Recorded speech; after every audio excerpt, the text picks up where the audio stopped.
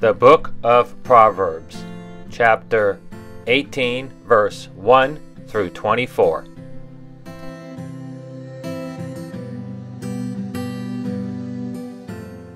An unfriendly person pursues selfish ends, and against all sound judgment starts quarrels. Fools find no pleasure in understanding, but delight in airing their own opinions. When wickedness comes, so does contempt, and with shame comes reproach.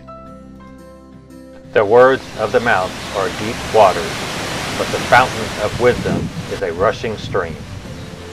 It is not good to be partial to the wicked, and so deprive the innocent of justice. The lips of fools bring them strife, and their mouths invite a beating.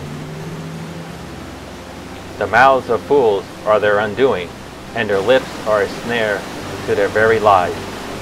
The words of a gossip are like choice morsels. They go down to their inmost parts.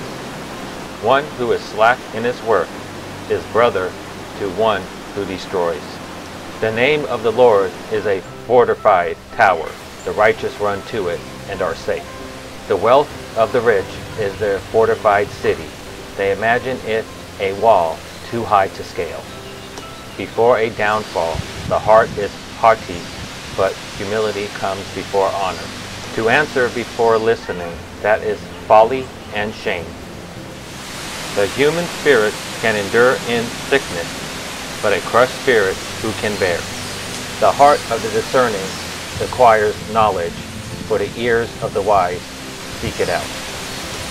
A gift opens the way and ushers the giver into the presence of the great. In a lawsuit, the first who speaks seems right until someone comes forward and cross-examines. Casting the lot settles disputes and keeps strong opponents apart. A brother wronged is more unyielding than a fortified city. Disputes are like the barred gates of a citadel. From the fruit of their mouth a person's stomach is filled. With the harvest of their lips they are satisfied. The tongue has the power of life and death, and those who love it will eat its fruit.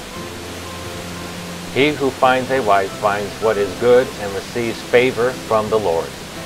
The poor plead for mercy, but the rich answer harshly.